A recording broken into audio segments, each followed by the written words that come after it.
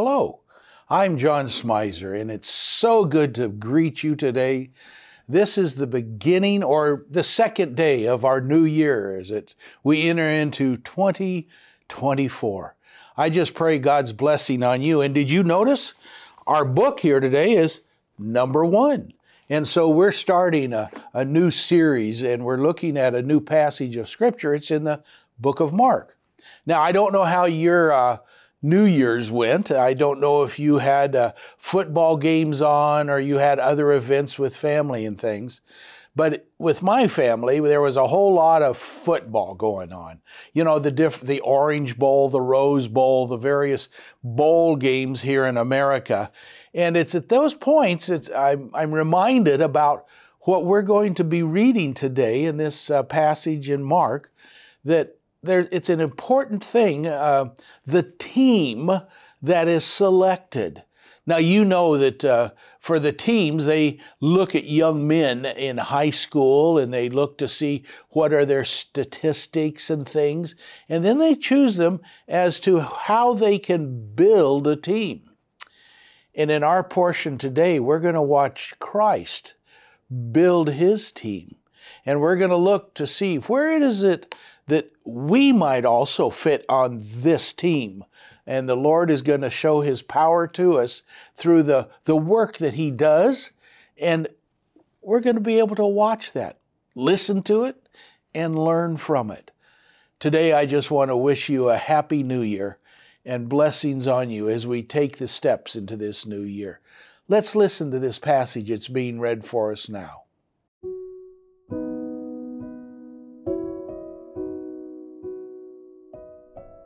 Mark 1, 16-34.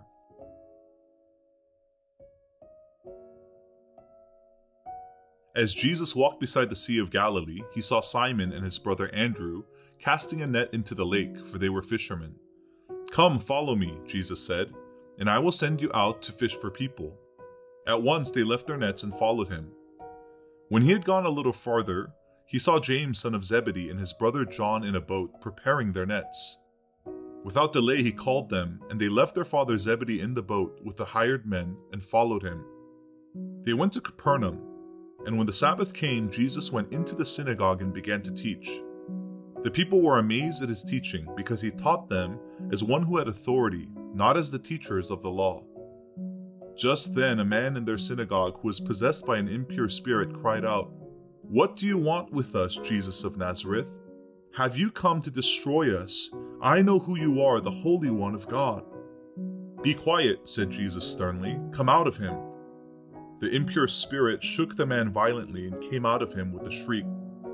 The people were all so amazed that they asked each other, "What is this? A new teaching and with authority.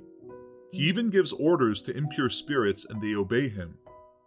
News about him spread quickly over the whole region of Galilee. As soon as they left the synagogue, they went with James and John to the home of Simon and Andrew. Simon's mother-in-law was in bed with a fever, and they immediately told Jesus about her. So he went to her, took her hand, and helped her up. The fever left her, and she began to wait on them. That evening, after sunset, the people brought to Jesus all the sick and demon-possessed. The whole town gathered at the door, and Jesus healed many who had various diseases. He also drove out many demons, but he would not let the demons speak because they knew who he was. This passage today is familiar to us because we've read and heard this many times within the Christian community. And there's a message that I've always heard about it as Jesus is walking here beside the Sea of Galilee. He saw Simon and James, and they were fishing. And so what did he go and do?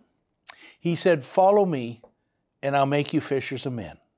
And then just down here in verse 19, he says, "And when he had gone a little further, he saw James, the son of Zebedee, and his brother John," James and John. And in some translations, it says that they were mending their nets. I know here it says they were preparing their nets. Now, we didn't hear whether he said, "Follow me, I'll make you fishers of men," but I'm wondering if he had called these two to be a mender of people's lives. As Peter and and Andrew to be fishers of men. Maybe James and John were to be menders or preparing people for. We don't know, but we know that Jesus saw these men and he called them into the ministry. Now it goes on that I always wanted to know, who am I following? You know, who's the leader? You know, whenever you go into a room or something and you look to see, who's the leader here? Who's kind of in charge? Whose word do we follow? Well, at this beginning step for the disciples, it was critical for them to know, who are they leading and what authority do they have? And I love these passages in verse 21 and following, where it says, they went to Capernaum, and when the Sabbath came, Jesus went into the synagogue and began to teach. The people were amazed at his teaching. His teaching, it was so spot on. I love that some of the different comedians talk about, you know, the talking heads on the TV, blah, blah, blah, blah, blah, blah, blah, blah. Or in the Peanuts cartoon, Charlie Brown, and when the adults are talking, it's blah, blah, blah, blah. That might have been the way the teachers of the Jewish community were seen, as just blah, blah, blah, blah. But not Jesus. For he was one who spoke with authority. That is, he proclaimed things that you have heard it said. But I tell you, when he was speaking of the Sermon on the Mount, so that it was with authority that he opened up the truths of God to the people. And that was ready to change lives. And that's who Simon and Andrew, James and John, they were following somebody who had the authority of the teaching, that they grasped what was important. And then it goes on, verse 23, just then a man in the synagogue who was possessed by an impure spirit cried out. It was an evil spirit. It was someone within the community of faith in the Jewish traditions. Somebody within that synagogue wasn't filled with an evil spirit. And you know that Jesus, who had shown authority in his teaching, also had authority over this evil spirit. And as the evil spirit began to speak about and say, this is the Son of God, Christ hushed him. And he caused the evil spirit to come out of him. He showed the power that he had. And then down in verse 28, it goes on, it says, news about him spread quickly over the whole region. How did news spread? There were no telecasts or televisions or anything that they could broadcast it. No, it was the word of mouth. People that were really impressed with his teaching, they saw him deal with evil spirits, they shared that with their neighbors. You know, in my life, I have seen God's strength in the truth of his teaching from God's word. I also hear it from the pulpits, from the teachers, the people who speak for God into my life. And whenever I have an opportunity, I want to be sharing that with some other people. In fact, I got to tell you, just this morning, as I was coming up to spend time with you on an elevator, there was a gentleman there, and I just said, how's your Christmas season going? He says, well, it's a little busy. And we talked for a moment, but I was able to speak into his life about Jesus and be able to encourage him. Now, I don't know where God will take that, but like these people, it says, news about him spread quickly. I pray that the gentleman I spoke to, I thank God that the people who heard the stories of Jesus, they sought him out then. I pray that this gentleman will reach out and look how he can connect to the reason for this season. And I pray that you'll be that witness also that will be touching people's lives.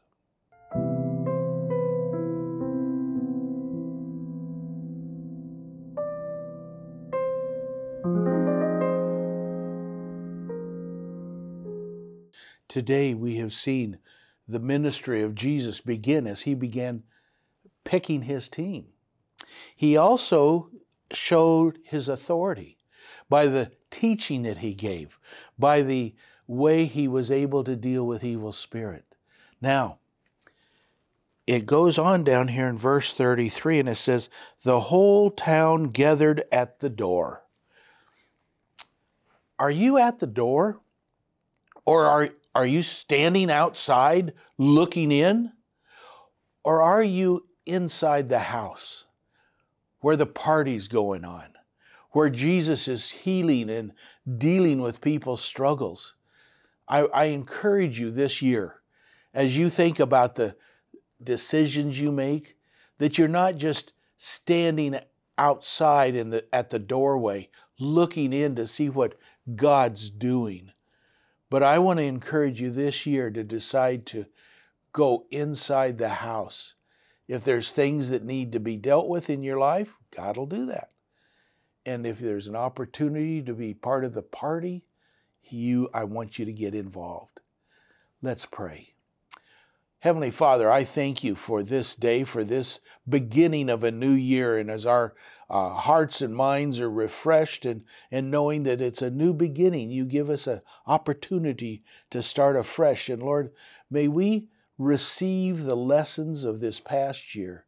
May they be encouragements to our heart. And may we reach out to those people around us in the grocery store, on the elevator, wherever it might be, to be speaking a word for the name of Jesus Christ. May you bless each and every person this day in your precious name. Amen.